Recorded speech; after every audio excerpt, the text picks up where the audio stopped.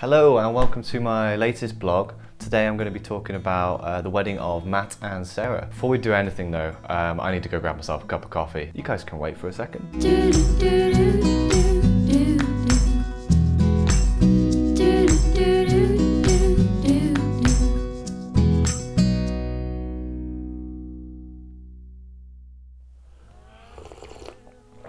Oh man, that's good. That's a nice cup of coffee. Oh, I need to change these settings on this camera. So Matt and Sarah first got in touch with me back in earlier this year. It was probably around March, February time. They were recommended to me by a friend of mine, Rosie, she's a photographer who I've worked with a few times before. She's really great at what she does. If you haven't already, check out her work. You can find her on Facebook or just go on her website. Really great at what she does, and she's been really good to me the past year, just kind of like recommending me to her clients, and I've got a lot of weddings because of that, so thank you, Rosie. So back when Matt and Sarah were booking me, my package was a little bit different. So they chose something called the personal package, and the idea of the personal package was to kind of create a bit more of a unique film to the couple. I wanted to sort of approach the film in a way that like I would do if I was telling like if I was making like a short film, if I was actually telling a story. Still, I had to think more creatively when coming into this one, how I could tell Matt and Sarah's story in a different kind of way. And I thought, okay, I normally go for like kind of a smooth, steady look to my shots, but instead there's a lot of handheld shooting in there, and normally I'm not one for this, but for me I feel like it's something I'm going to be doing more of going forwards with my wedding films, because I feel like the handheld really worked in this case. It gave it a more real feel, it made it feel like you're actually there with them. So yeah, definitely want to keep trying that. Again with this film, like my previous one at the West Mill with Charlotte and Jacob, and this is something I really love doing now. It's actually interviewing the couple together towards the end of the day or midway through the day, because it gives them a chance to kind of reflect on everything that's happened, because it can be quite busy. Weddings, there's a lot going on, you don't always have time to just sort of sit down and breathe. So it's nice to kind of have that chance just to reflect on what your favourite bits of the day have been. And it also just kind of adds a little personal touch to the film, having you kind of think about and go through what had happened and what your favourite moment had been, and I can just like sort of overlay that over the top of the film, and it looks cool. It works really well. Don't get too worried or worked up about the interview aspect of my wedding films. Not everyone's going to be comfortable in front of the camera, and that's fine. However, having that kind of like having those mistakes, those errors in what you say, or kind of like repeating yourself, is what makes it feel more natural and real. It comes across as more genuine then. So that kind of thing is good. I want you to be like that. I want you to laugh. I want you to giggle. How nervous you are. That kind of thing. When it comes across well, it really works. I had to have a black coffee as opposed to a milky coffee because we're out of milk.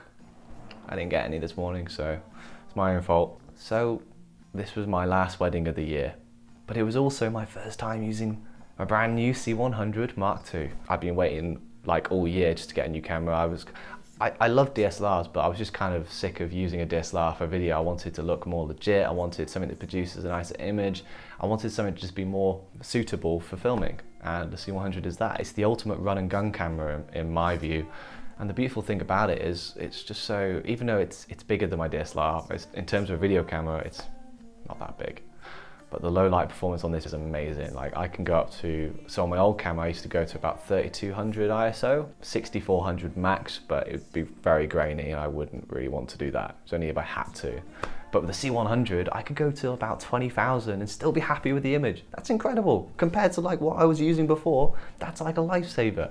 It means I can use my 24-70 on not that great of an f-stop, so it only goes to f4, which isn't great for low light, but because I can push that ISO more, I can use that wider perspective of the first dance. What happens when you use a wider lens and you're dancing with people is it makes you feel like you're more in the moment, and that's what I want. I want people to feel like they're there dancing with everyone.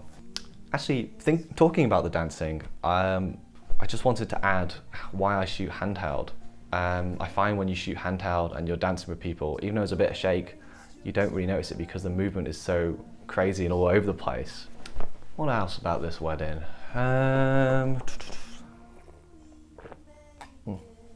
It's getting a bit cold.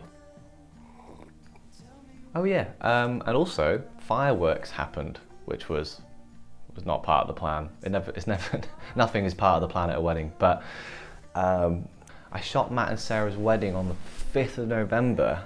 I managed to get fireworks. I thought this is gonna be awesome. What a cool way to open up the film with fireworks going off, titles coming on the screen.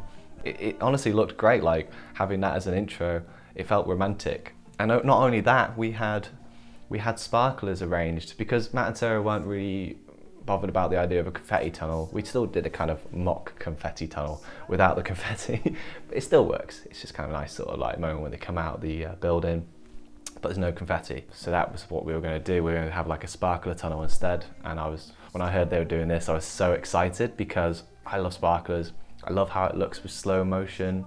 And what I was even more excited about was just testing the sort of low light capabilities with this C100 and seeing how well it would handle that kind of situation, and it looked great. Like it worked really well. As soon as I captured the sparkler tunnel, I knew that was going to be my intro. I knew that's the way I want to open it. That's how I want to introduce Matt and Sarah. I like to start with a little prologue with my films, never just the start with the preparations. So I find like just because you're shooting it chronologically on the day doesn't mean you have to edit it chronologically.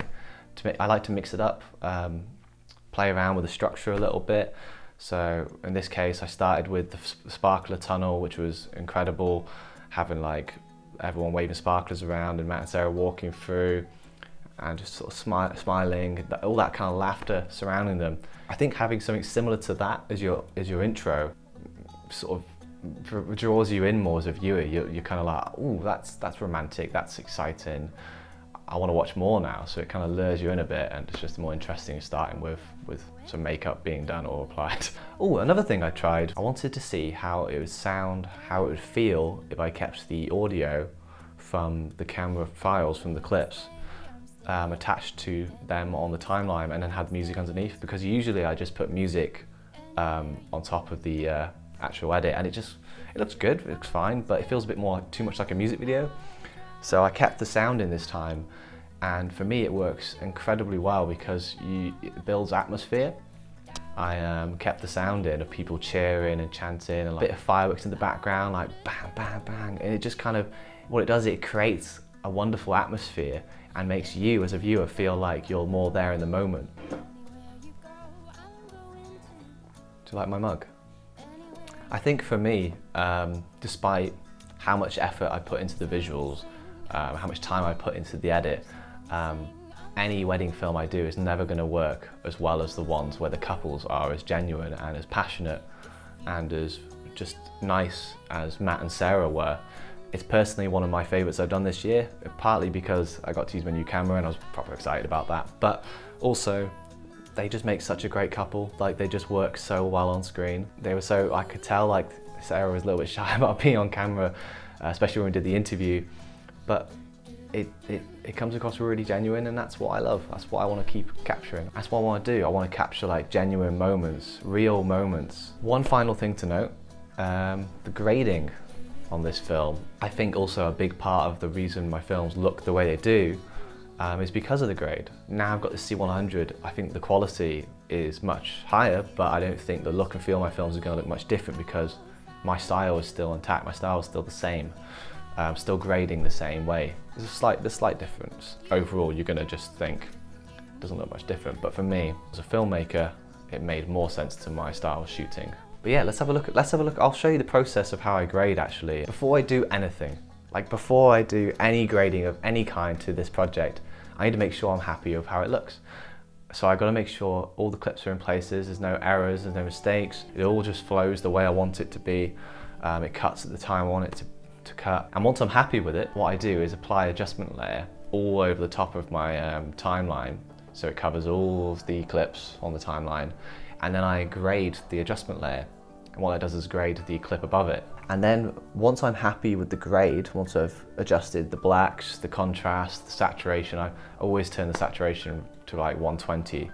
I like colour. When you shoot like on a picture profile like Canon log, it's quite a flat image, so you need to add a lot more colour back into that picture. Once I've done that though, I go to the first clip in the timeline, I colour it to however I need it to look. Once I'm happy with how it looks, I will then move on to the next clip. Chances are the clip next to it won't look as good as the one before it because you coloured it for that specific clip, so you need to make some tiny, just some minor adjustments. But overall, that's how I do it. I just go along and repeat that process throughout the whole timeline until I'm happy with everything. You might think, oh, that must take forever, but it's worth it. The end look is worth it. So that's it, Matt and Sarah's wedding film. If you haven't watched it already, make sure you give it a watch. The highlights is available online. If you've got any ideas about what else I could blog about, just drop me a comment below or message me. I'm up for anything. I'd like to try something different other than just a wedding film. So.